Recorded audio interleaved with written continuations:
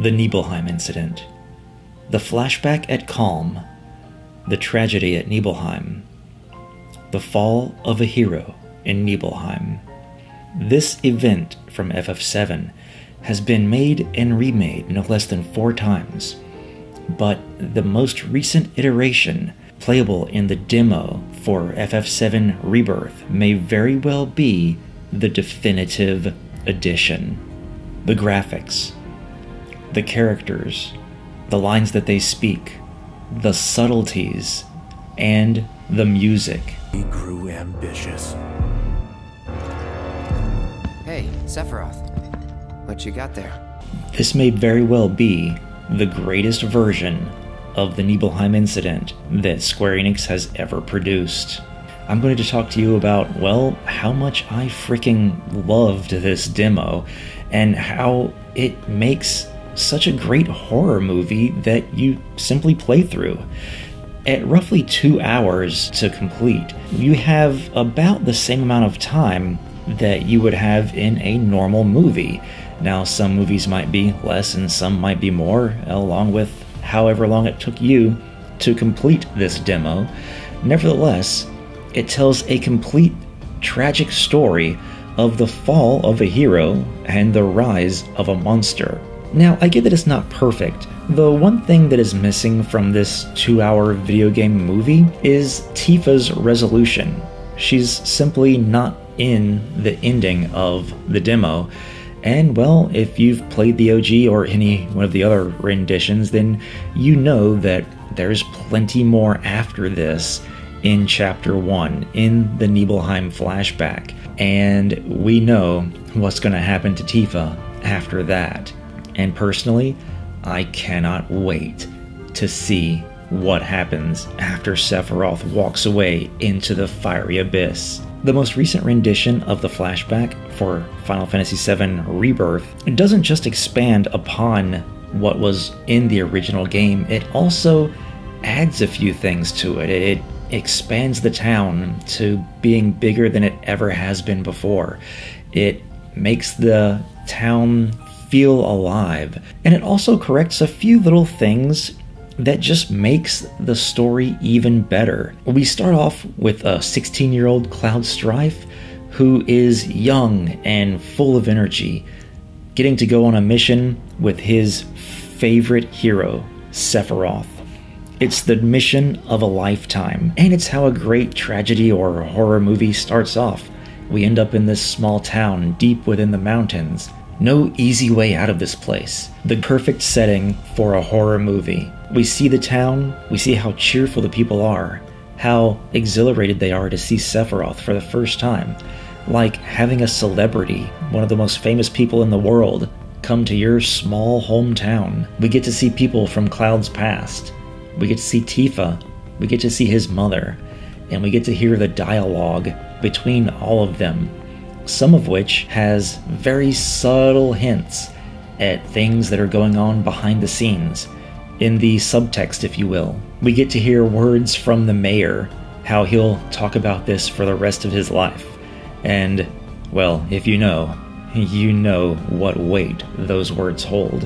While this isn't the first time we've gotten to see Nibelheim in 3D or in high definition, this is still one of the most beautiful renditions of it as well. Being able to see the mountains in the background, the long, rickety rope bridge that leads over to the reactor, nestled atop one of the peaks of the mountain, it's just an amazing, awe-inspiring view.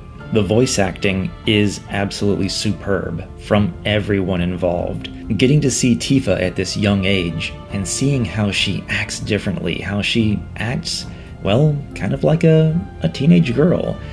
She's young and impatient, always feeling like her father is trying to hold her back, and she lashes out a bit.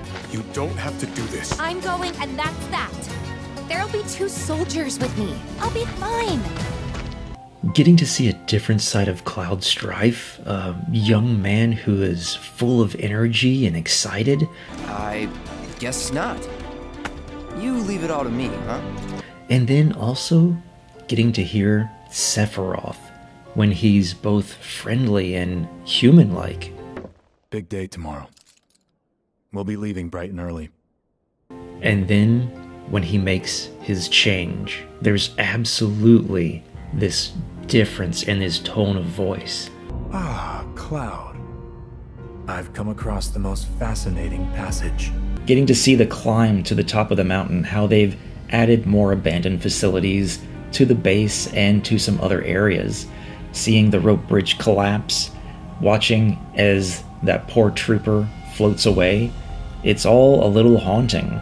And then we finally make it to the top, where things truly start to go wrong. And we get to see a slightly different version of events that take place inside the reactor. Quite possibly, once again, the best rendition of them all. This has a more fleshed out tone to it. The dialogue, the body language, and of course it doesn't shoehorn in any extra people like Genesis from Crisis Core. Now, I've got nothing against Genesis.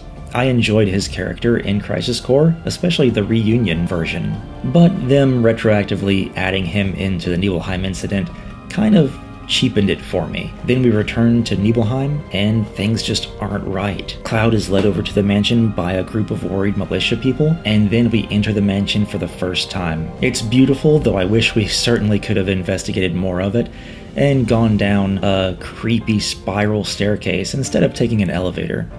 But it is what it is. Getting to see Sephiroth down there in that strange library in the basement, getting to hear his words, see the visuals, was simply amazing.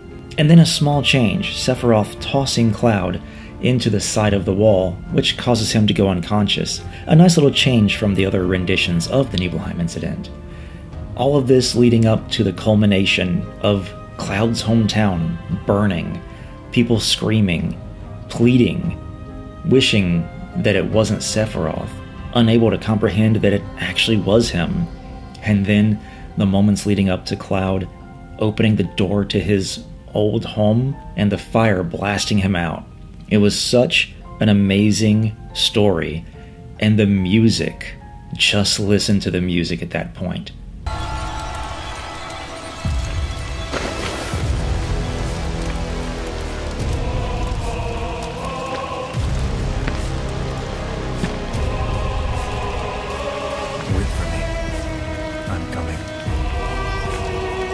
The developers have truly mastered storytelling in this small segment of Final Fantasy VII Rebirth, and if this is any hint as to how the rest of the game will play out, I think that we are in safe hands as far as the storytelling goes.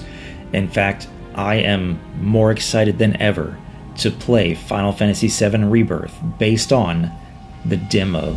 I could definitely go on, but this video would be like an hour long, so I'll wrap it up here. Ladies and gentlemen, let me know what you thought of the Fall of the Hero in Nibelheim, the FF7 Rebirth demo, and leave a comment, like and subscribe, consider joining. We have memberships now, and I hope you will check out more on the FailroadExpress. Check you guys next time.